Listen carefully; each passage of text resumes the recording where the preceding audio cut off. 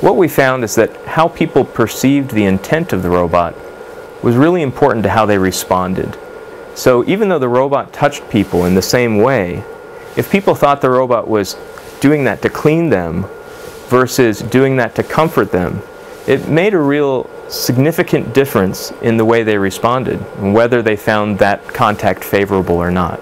So in another part of the experiment, we actually had the robot either say what it was going to do before it touched them or say what it did after it touched them, and we called that the warning versus no warning case.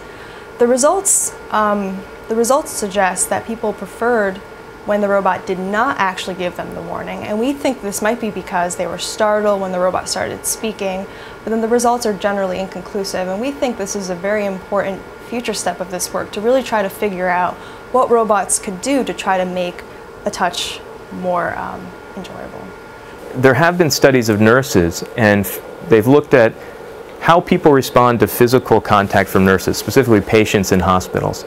And they found that in general, if people interpreted the touch of the nurse as being instrumental, as being important to the task, then people were okay with it.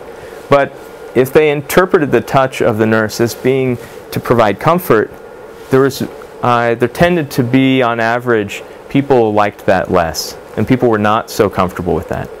If we want robots to be successful at healthcare, we're going to need to think about how do we make those robots communicate their intention, and how do people interpret the intentions of the robots. And I think people haven't been as focused on that until now. Primarily people have been focused on how can we make the robot safe, how can we make it do its task effectively. But that's not going to be enough if we actually want these robots out there helping people in the real world.